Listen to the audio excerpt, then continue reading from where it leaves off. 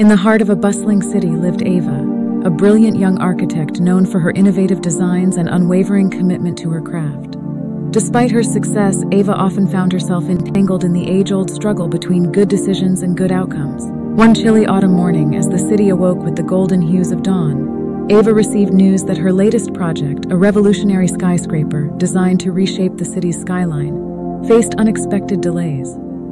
The news sent ripples of concern through her team. The investors, driven by results and timelines, couldn't fathom the complexity behind architectural marvels. Ava, standing amidst her intricate blueprints and models, felt a familiar pang of frustration. Society's relentless pursuit of results overshadowed the beauty of the process, the very essence of creation. It was in that moment of reflection that she decided to visit her mentor, an esteemed but reclusive architect named Julian. Julian lived in a quaint cabin on the outskirts of the city, surrounded by nature's unadulterated beauty. His life was a testament to the philosophy that the journey is more important than the destination. As Ava shared her predicaments, Julian listened intently, his eyes reflecting wisdom and understanding.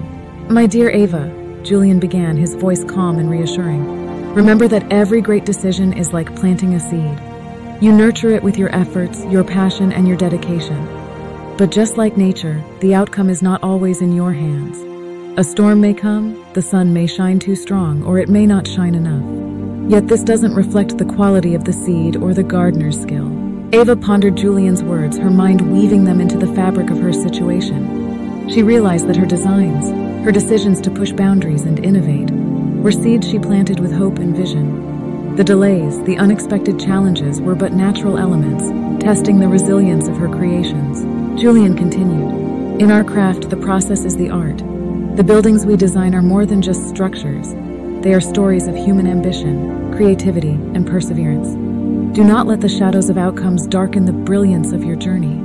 For in the end, it is the journey that defines us, not the fleeting shadows of results."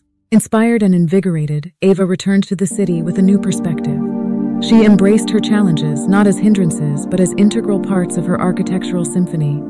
With each line she drew, with each model she crafted, she celebrated the process, the silent rhythm of creation that was hers alone to cherish.